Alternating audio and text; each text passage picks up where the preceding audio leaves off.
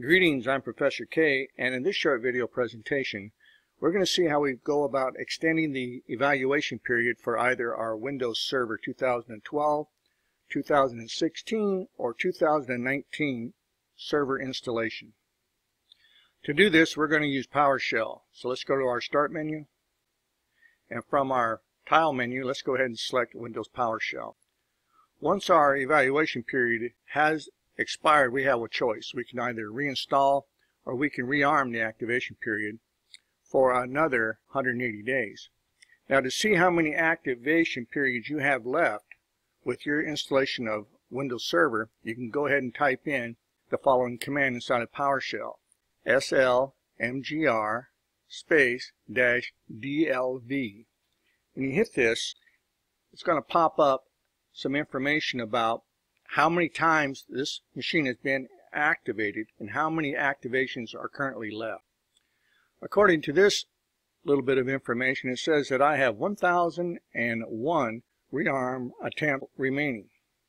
I'm not sure if that's accurate. It should only be 6. 6 is the maximum number of times you can rearm your Windows Server, but if it wants to tell me I got 1001, I'll take it.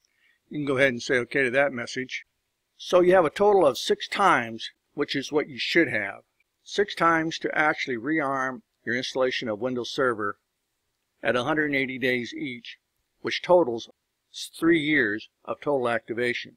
Now, to rearm your installation of Windows Server 2012, 2016, or 2019, just type in slmgr space -rearm. Go ahead and hit enter, and you're going to get a message up here telling you that the command completed successfully and that you must restart. Say OK to the message, and now you can go ahead and restart your server, and when you come back up, you'll have another 180 days of evaluation time. This also works on Windows 10, but you're only going to have a total of 180 days that you can reevaluate your Windows 10 installation.